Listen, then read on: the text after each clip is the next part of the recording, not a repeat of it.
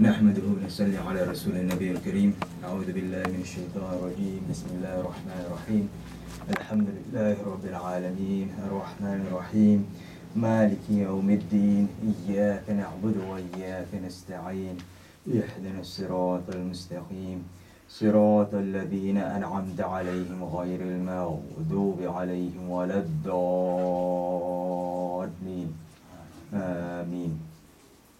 قال الله تعالى في شان حبيبي إن الله وملائكته يصلون على النبي يا أيها الذين آمنوا صلوا عليه وسلموا تسليما.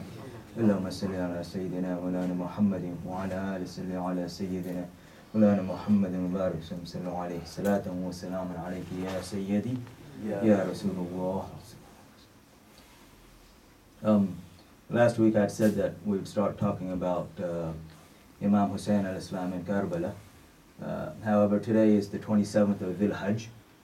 And so, as I mentioned earlier, this is around the time that Umar was martyred. And so I want to actually talk more about the connection between Umar and the household of Rasulullah sallallahu alaihi wasallam. First though, before I get into that, I'd alluded to the hadith of Jibreel about a week ago or so, and which deals with actually the narrator, which is Umar radiallahu anhu. So if you know, and so I want to go over that before we continue on.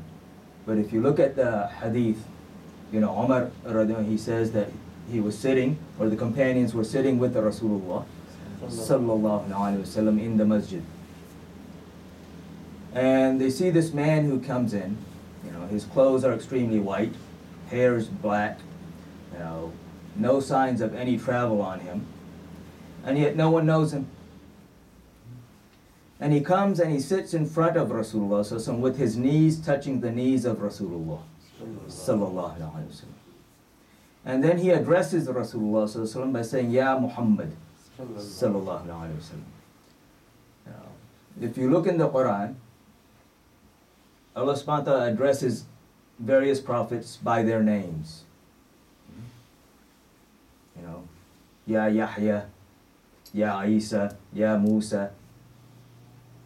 But there is nowhere in the Quran where Allah subhanahu wa ta'ala says, Ya Muhammad. Everywhere in the Quran when he addresses Rasulullah, he addresses him by his characteristics. Ya Ayyuhan Nabi, Ya Muzammil, Ya Muddathir. Whatever condition he is in, Allah subhanahu wa ta'ala addresses him accordingly. This is the love between Allah and His Habib sallallahu alaihi wasallam. And the adab that Allah subhanahu wa ta'ala is teaching the ummah of Rasulullah sallallahu alaihi wasallam. However, if you look at the word Muhammad, Muhammad is a name, but Muhammad also is a characteristic. It has a meaning. And the meaning of Muhammad is the one who is praised excessively, or very highly praised. They all come from the root of Hamd. Hamid, Mahmud, Ahmad, Muhammad, same root. Of course, in the Quran and in every salat, Alhamdulillahi Rabbil Alameen. All the hamd is for Allah, who is Lord of the worlds.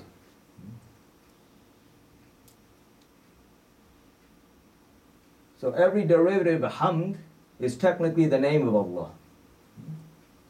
But again, this is the love of Allah to his Habib, that He gives him His own name, the one who is excessively praised.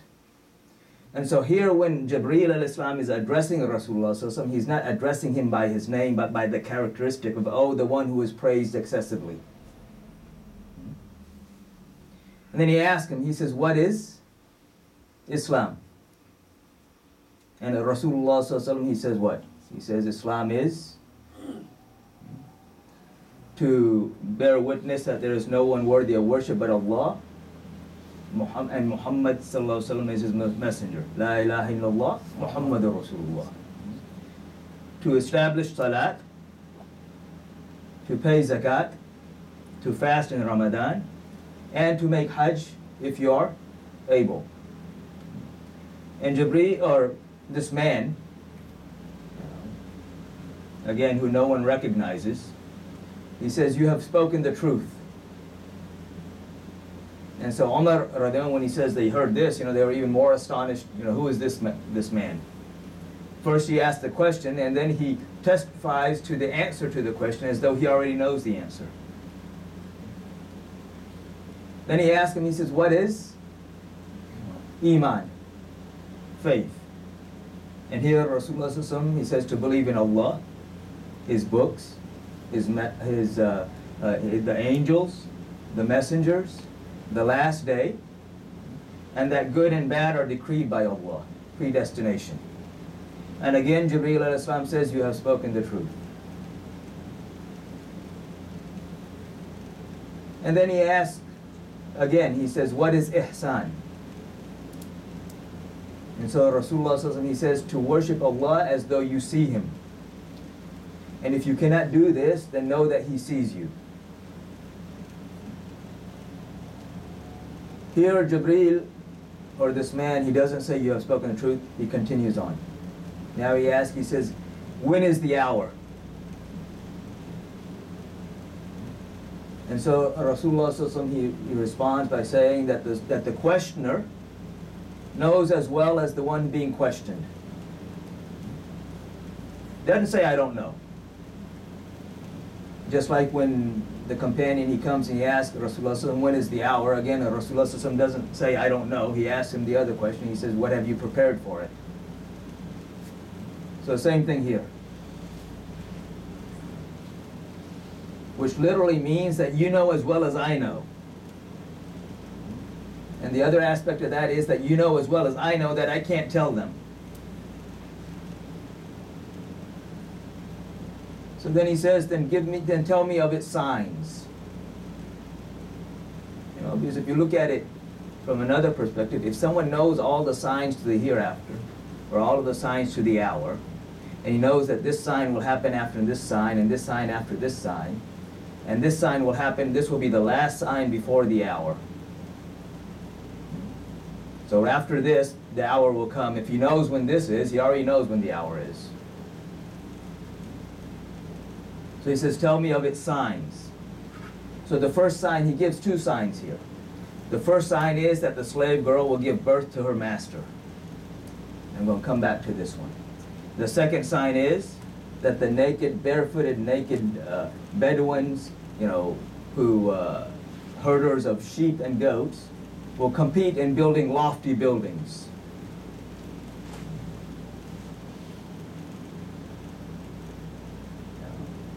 If you look at what's happening in the Middle East today, what is happening?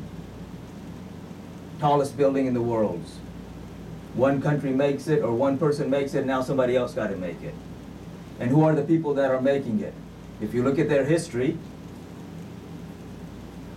these are the people who before the British came were nobodies.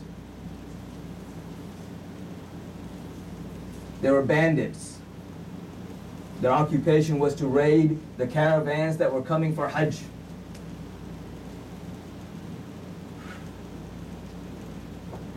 They're still doing it. Now they're doing it in a white-collar manner. Before they did it, actually killing and looting, and now they plunder and loot the other way. If you look at the Saudi family in Saudi Arabia, or the Sabah family in Kuwait, and all the other rulers in the Middle East, who propped them up other than the British? British set them up. Again, these people who had nothing to do with Islam.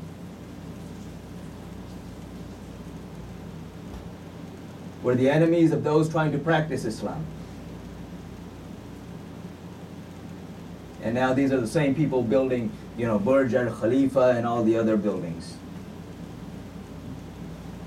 But the first one, where he says that the slave girl will give birth to her master. If you look at the trend these days, in another narration he says that the children will be full of rage.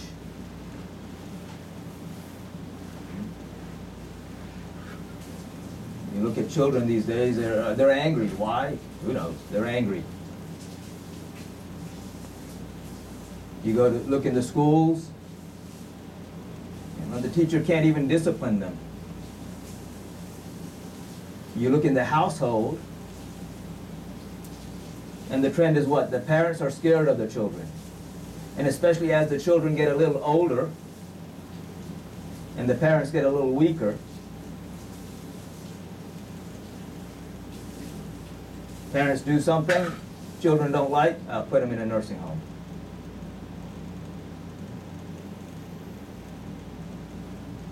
And especially if you look at the more affluent, or those who have more wealth, those households where their children are brought up as brats, spoiled brats. You go somewhere, children running havoc, parents just sitting, can't say a word.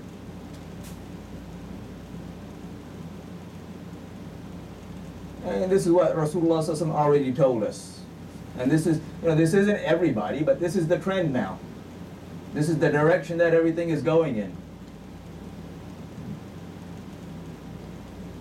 And everything that Rasulullah SAW says, of course, is true.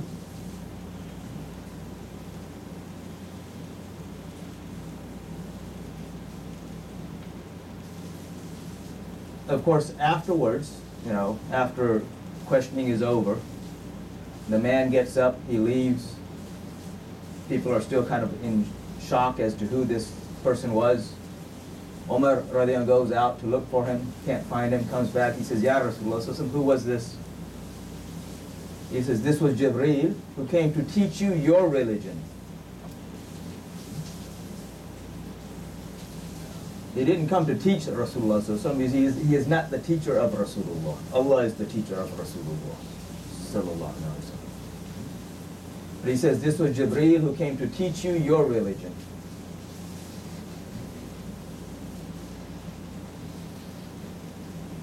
When we look at Umar, radiallahu anhu, and we look at his coming into Islam, of the roughly 124,000 plus or minus companions of Rasulullah, sallallahu alaihi wasallam, he is the only one. One of his virtues is that he is the only one who Rasulullah sallallahu alaihi wasallam asked for from Allah, from his Lord.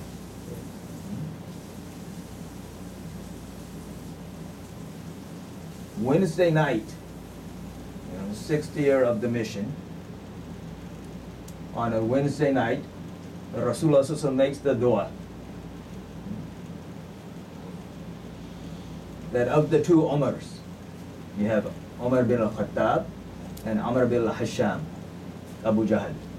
He says, Oh Allah, whichever one you prefer the most,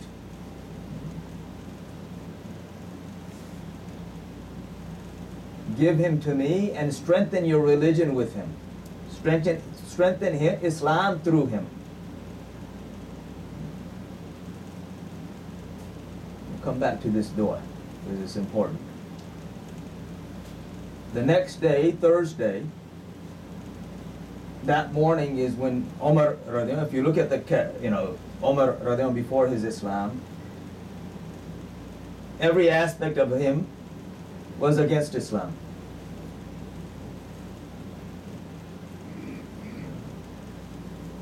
He loved his liquor, his women, beating the Muslims, torturing the Muslims, all of this. And yet, that night, Rasulullah sallallahu alaihi wasallam makes the dua, and the next morning, Umar radiallahu anh is now coming in the court of Rasulullah sallallahu alaihi wasallam to accept Islam. And I'm not going to go into the details of the story of his acceptance, but most of us know it. When you read the first 8 verses of Surah Taha. But what even led to that, other than the dua of Rasulullah? And when Umar radiallahu anh becomes Muslim,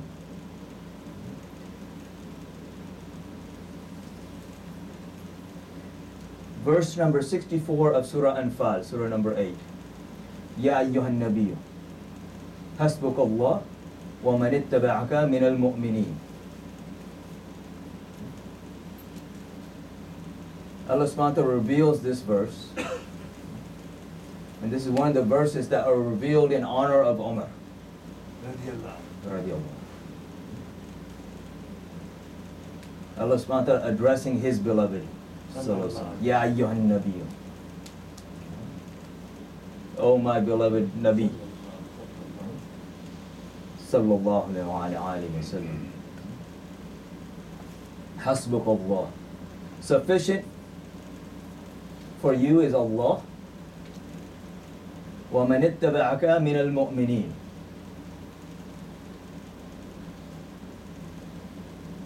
And those who follow you from the believers.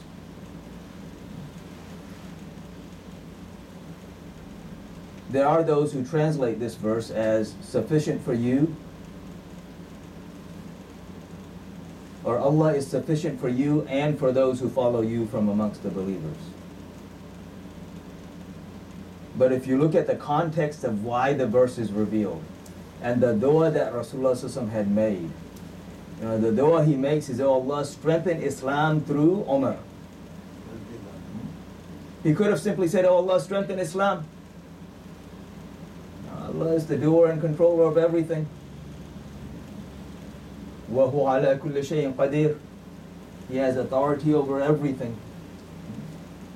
But Allah subhanahu wa ta'ala has created a system of cause and effect.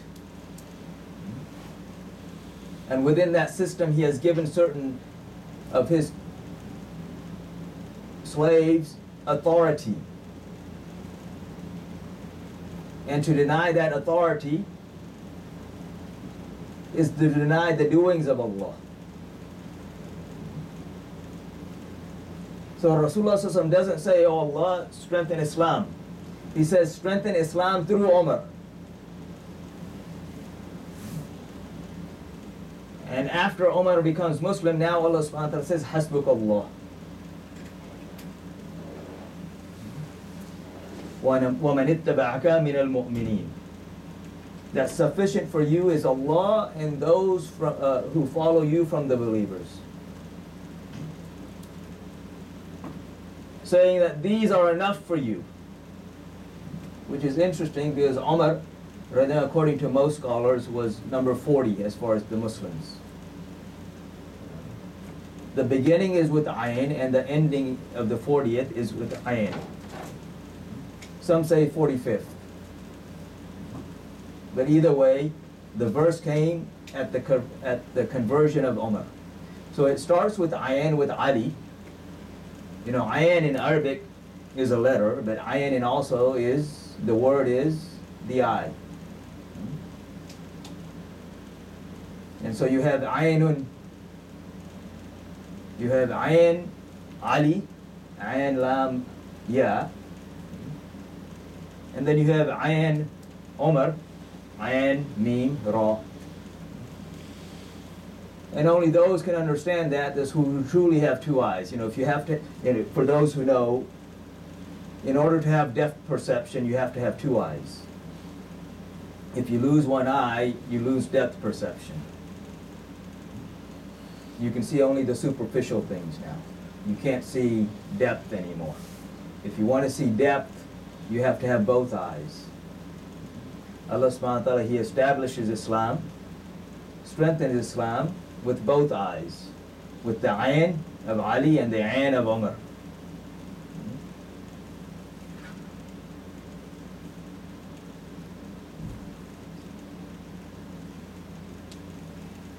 So now we look at the connection between Ali and Umar.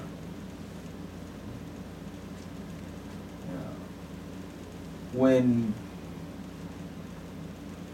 as we mentioned before, at Ghadir, when Rasulullah sallallahu alaihi wasallam, he says, "Man kuntu mawla, fahada Aliyun mawla." The first one to stand up and congratulate Ali radiallahu on this is who? Is Umar. And he says to him, he says that you have become Mawmul Mu'mineen. You have become the Mawla of the Mu'mineen, of the believers. Because Rasulullah says that for whomsoever I am his Mawla, Ali is his Mawla. And so Umar, he says, he is the first to stand up and say that you are the Mawla of the Mu'mineen. During the Khilafah of Umar, radiallahu, Umar radiallahu, one Jummah, he's giving khutbah. Sari radiallahu anhu is the commander of the Muslim forces 1,000 miles away, waging a war in Christian land.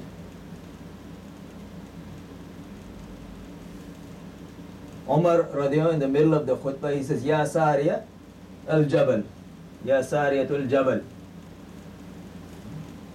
3 times he says this. There were companions there, including Abdul Rahman bin Auf. He started looking at each other and says, what's happened to Umar? And then after the salat, they start talking to each other and says, Umar, he's gone. He must, he's losing his mind. Abdul Rahman radiyallahu, he comes up to Umar radiyallahu, he says, are you joking with us? It is Ali radiyallahu, he tells them. He says, take your words back. Repent for what you have said.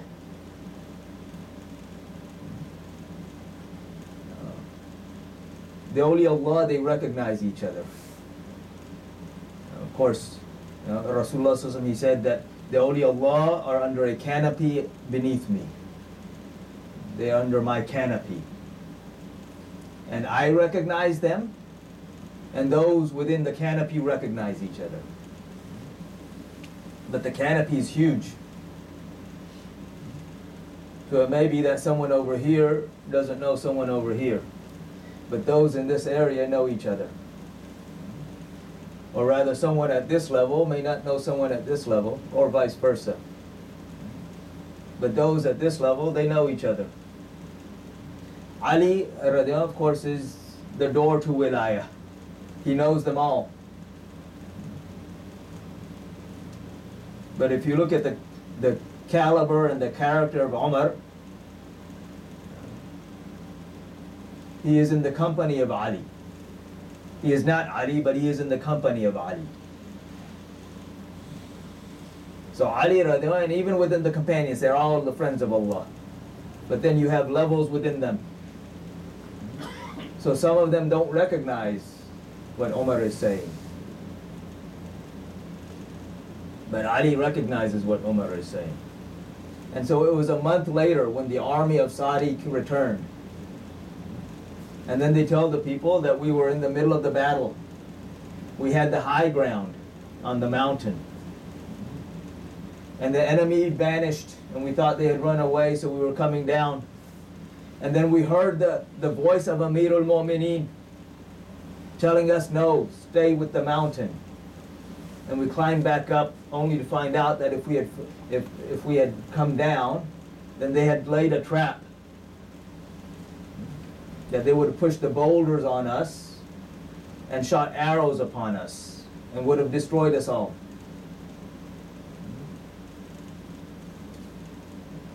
But when we heard the voice of Amirul Mu'mineen, of Umar radiallahu, we stuck to the mountain and we were safe.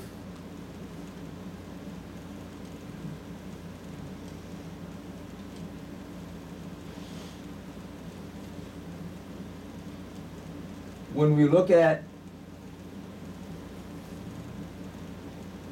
Umar radiallahu anhu's connection with the grandsons of Rasulullah, sallallahu alaihi wasallam, with Imam Hassan and Imam Hussein, alayhi salam. There's nothing but awe, admiration, and love.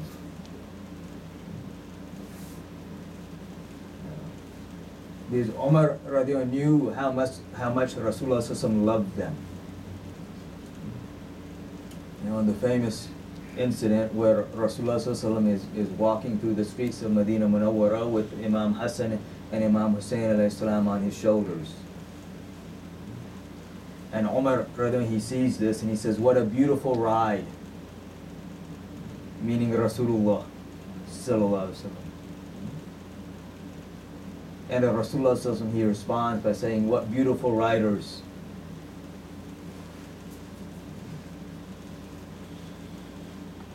Which is why whenever the spoils of war would come, there are many other stories, but whenever the spoils of war would come, Umar would give to Imam Hassan and Imam Hussein alayhi salam first before he would give to anyone else, including his sons.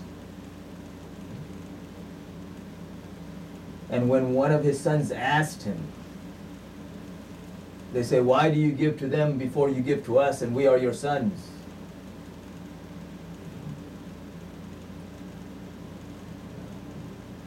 He says to them what? He says, bring a grandfather and a grandmother, like the grandfather and grandmother of Hassan and Hussein, and bring a father and a mother, like the mother and the father of Hassan and Hussein, and I will give to you first then.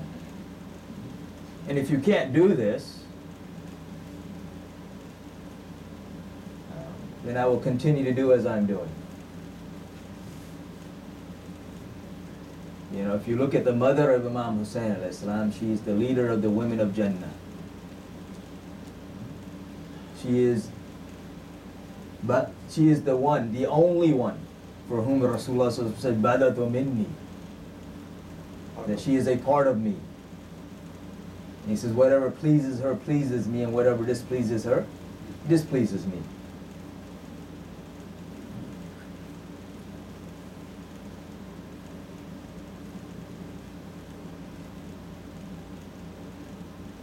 So if you look at the love and the honor that Umar gives to the household of Rasulullah sallallahu alaihi wasallam. Because there are those who try to create issues where there are no issues.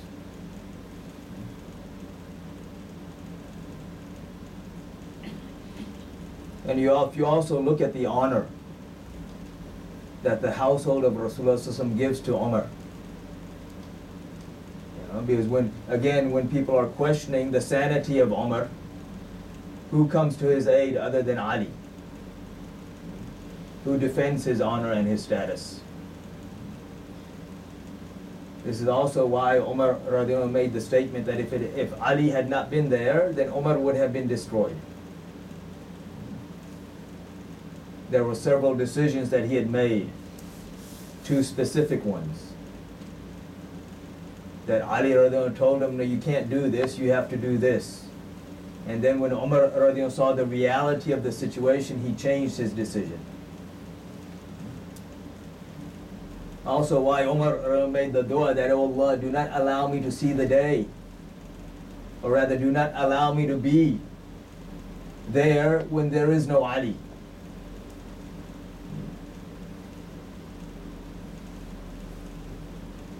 And this is the love that they have for each other. Those who try to create animosity amongst them, they have their own issues. I can't help them. So I'll end here today, inshallah. Today again is the 27th of Dhul Hajj. Next few days, Muharram starts.